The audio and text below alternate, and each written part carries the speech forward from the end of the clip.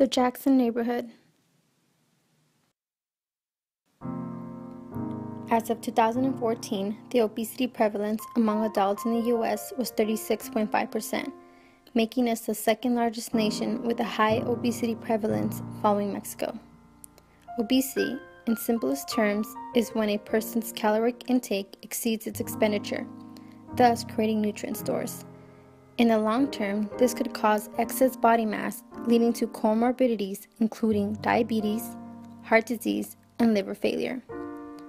It is well known that attributes of the built environment play a vital role in an obesogenic environment by influencing physical activity levels and the consumption of unhealthy foods. The Jackson neighborhood is under the zip code 90602 in Whittier. According to the California Health Interview Survey, obesity affects 29.2% of 17,400 adults that reside in the area, while 15.1% of 3,200 kids ages 2 to 11 are overweight, as well as 39.5% of 2,000 teens ages 12 to 17.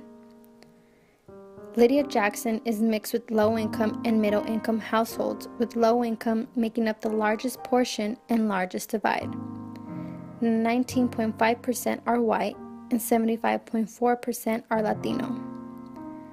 Within the lower income portion of the district, there is an elementary school, shopping centers, 2 plazas, auto shops, dry cleaners, bike shops, banks, restaurants, mini marts and liquor stores, grocery stores, and recreational facilities like Lee Owens Park and the Boys and Girls Club, giving the area a walkability score of 86. While within the middle income portion, there is far less businesses and convenience stores and a lot more single-family homes, giving a walkability score of 68.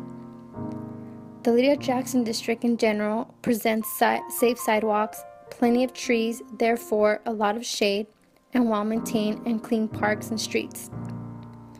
Among the food options in the Lydia Jackson neighborhood, fast food and convenience stores are the highest prevalence, and with only 2 grocery stores and compared to 9 fast food and convenience stores. But even the grocery stores promote calorie-dense and sugary processed foods that are fairly inexpensive. Although the neighborhood encourages physical activity, the food environment reinforces an unhealthy lifestyle by marketing away from healthy eating, making sense to the current obesity and overweight levels. So, now we ask, what should be done?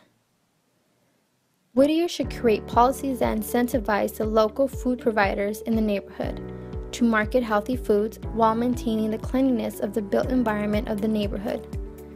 This could create new access to healthy food options and demise the weight of accessibility as a social determinant to healthy eating.